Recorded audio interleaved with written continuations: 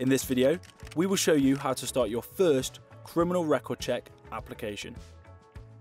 Your secure online club records can be accessed via the whole game system.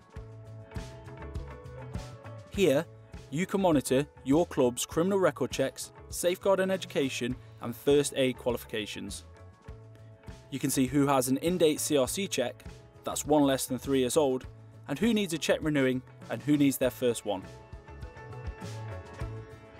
You can find out more about accessing these online club records by talking to the club secretary or contacting your local county FA welfare officer. Only people who work with children need a check, but if you're not sure exactly who needs one, you should read through the CRC guidance provided on the FA.com's safeguarding pages. If after reading the guidance you're still unsure, contact FA Checks at the FA.com. In these videos, we refer to the people being checked as applicants. This is because they are applying for their check, not because they are new to the club. Even when people are applying for their second or third check, they are still classed as applicants. You must send all applicants a copy of the online applicant guidance you received when registering. This will include the organisation PIN and secret word. Once the applicant has received their guidance, they should go to www.gbg.onlinedisclosures.co.uk and register their details.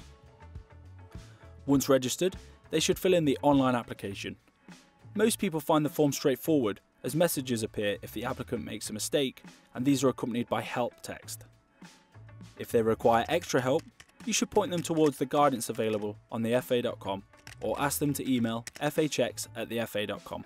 Proving identity is a really important part of the CRC application process. It's the only way the police can be sure they are checking the correct records. The applicant is required to select a minimum of 3 suitable forms of identification as part of their CRC check, and the application system will help them work out exactly what they need. Once they've completed their form, they will need to meet you so you can see and verify their identity documents. This is called a verification meeting. When arranging the verification meeting, you should make the applicant aware they should preferably bring the forms of ID they chose in their application.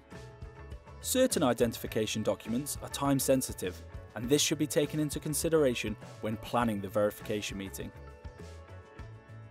For more about verification and submitting the application, watch video 3.